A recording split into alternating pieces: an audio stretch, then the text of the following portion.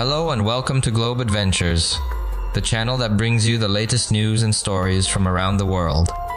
I'm your host, Shakil, and today we're going to talk about a serious and dangerous issue that affects thousands of people every year: people smuggling and false promises of safe routes to Europe being sold on social media.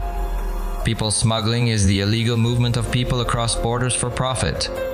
It is a multinational business that involves smugglers from 122 countries, according to Europol.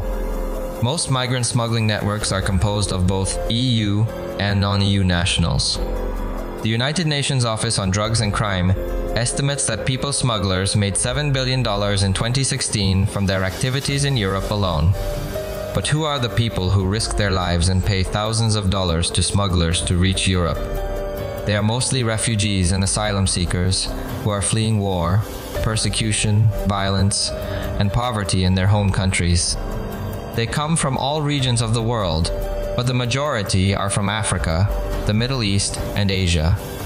They often have no legal or safe ways to enter Europe, so they resort to irregular and dangerous routes, such as crossing the Mediterranean Sea, the Balkans, Eastern Europe, and Turkey. However, these routes are not only risky, but also often misleading. Many people are lured by false promises of safe and easy travel that are sold on social media by smugglers and their agents. These promises are concealed by a web of euphemisms that enable them to sidestep content moderation and law enforcement.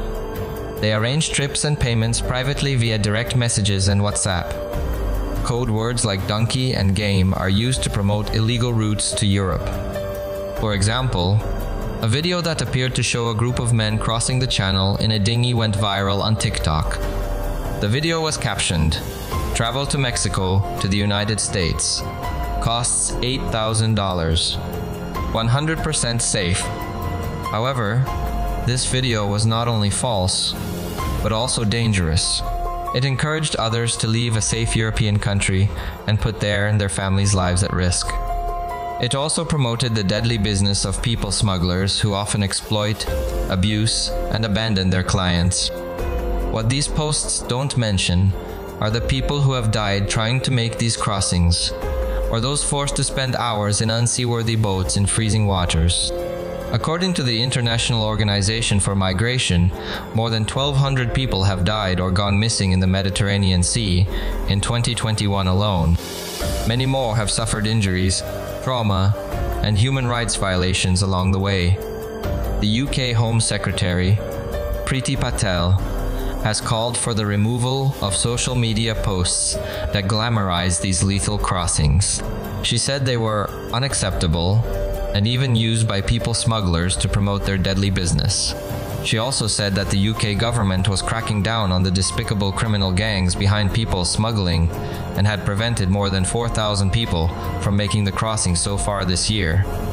However, some experts and activists say that the government's approach is not working and that more needs to be done to address the root causes of migration and to create safe and regular routes for refugees and asylum seekers.